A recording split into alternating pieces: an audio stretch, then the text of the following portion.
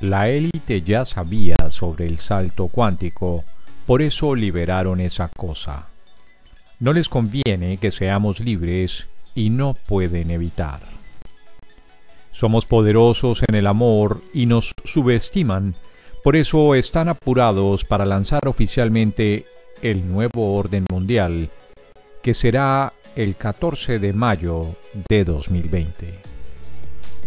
El salto cuántico ya se ha producido. Las élites oscuras están muy asustadas. Sabían que el colectivo humano estaba alcanzando una vibración muy elevada, pero no eran conscientes de hasta qué punto ni de la cantidad de almas despiertas que hay ahora. Ya no se ocultan. Sus ataques son directos y frontales. Todavía hay quienes no son capaces de verlo, pero eso no significa que no sea real. Los ataques van a incrementarse, van a intentar por todos los medios que la gente no despierte, que los despiertos no puedan comunicarse para no despertar a otros y que los avanzados sean vistos como locos o delincuentes. Hagan lo que hagan, no importa, el salto cuántico ya se ha producido. Es imparable. La humanidad ya contempla a los animales como semejantes, ya respeta a la madre tierra, ya entiende que no hay separación. Las almas que encarnan ya llegan como maestros, no a experimentar, encarnan por amor. Es posible que seamos testigos del cambio total o no. Es posible que la transición dure una semana o 300 años, pero es imparable. Ocurra lo que ocurra durante la transición, recordad que os ofrecisteis para estar aquí y ahora. Sois los impulsores del cambio. Pase lo que pase, veáis lo que veáis, tenéis una responsabilidad. Se os solicita una sola cosa, solo una. No seáis alimento. Es lo único que debéis hacer. Es así de sencillo. No seáis alimento.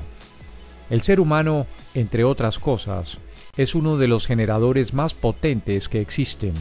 Somos vórtices. Dependiendo de la polaridad en la que te alineas, creas una frecuencia u otra. Estas entidades se alimentan de la frecuencia negativa. Les hemos estado alimentando durante milenios. El despertar de la humanidad inclinó el vórtice colectivo hacia el polo positivo. De ahí que estén atacando con tal fiereza, se están muriendo de hambre. Seguramente ya lo sabías, o quizás es la primera vez que te llega este mensaje. No importa, pregúntate si te resuena. No creas nada. Conecta con tu alma y observa. Si tu alma te dice que es cierto, no pierdas ni un segundo más de tu existencia en servir de alimento. Elimina las bajas pasiones de tu vida: odio, rencor, envidia, miedo, vicios, alimentos que provienen del sufrimiento de otro ser, mentiras, ambición, egoísmo, tristeza, desconfianza. Todo esto genera energía densa, alimento para los oscuros. Sé consciente de tus emociones y si en alguna ocasión te sientes así, cambia de ipso facto tu energía. Pon una música que te eleve y canta, baila, respira, enciende un incienso, abraza a tus gatos, a tu perro o tu familiar animal. Vete a pasear por la naturaleza o al parque, medita, haz ejercicio, haz lo que sea necesario, pero cambia inmediatamente esa energía porque estás sirviendo de alimento. Sed conscientes, siempre, es lo único que se os pide. No alimentes a las hordas oscuras. Alimenta tu alma con todo lo que te ayude a elevarte. Si te acostumbras a vivir en la frecuencia del amor, tu realidad cambiará a tu voluntad, sin esfuerzo. Eres imparable, eres un ser poderoso. No temas, libera tu mente de la Matrix. Enfoca tu atención en lo que deseas, pero sobre todo, Disfruta, sé feliz, sonríe, canta, baila, ama.